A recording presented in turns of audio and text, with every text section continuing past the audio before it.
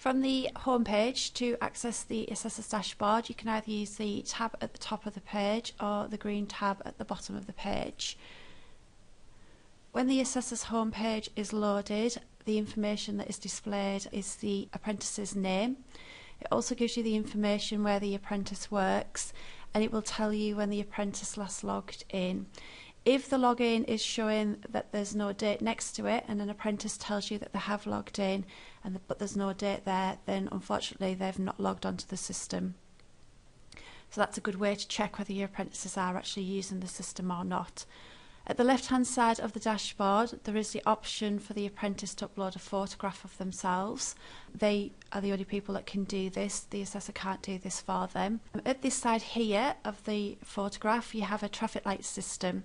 The traffic light system only comes into place when the progress bar, which is the blue bar over here, reaches 25%. For the first 25% of the programme, the apprentice is not traffic lighted on this system here, as they need to spend time getting to know their job role and building up and developing their skills.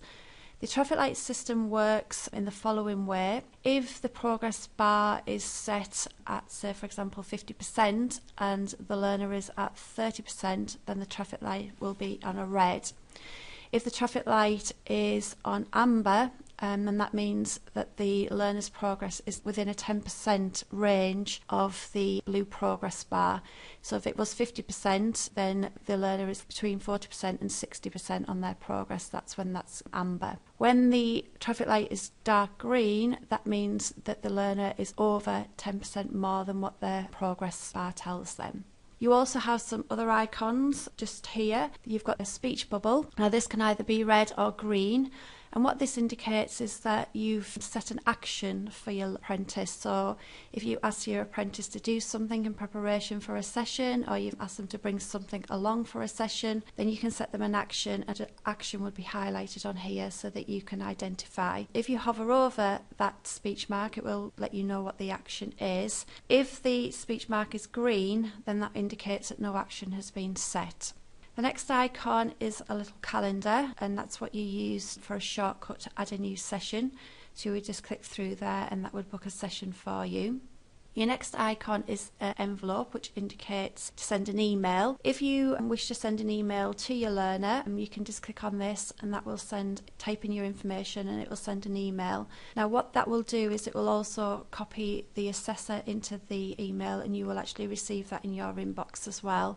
All emails that are sent through this icon are also logged in the contact diary, so you do have a log of all the emails that you have sent any apprentice. Your next icon is for ALS, so if any of your apprentices have an ALS requirement, you can log all the additional support that you were given them by clicking through on this link. And then the final link is the contact diary. If you make contact with your student that is not face-to-face or it isn't a planned session, then you can log that contact in there. So if you, for example, were to receive an email or a text from an apprentice to advise that they couldn't keep an appointment, then you would log that into there. Or if you needed to speak to a manager to make an appointment, again, you can log those details on there.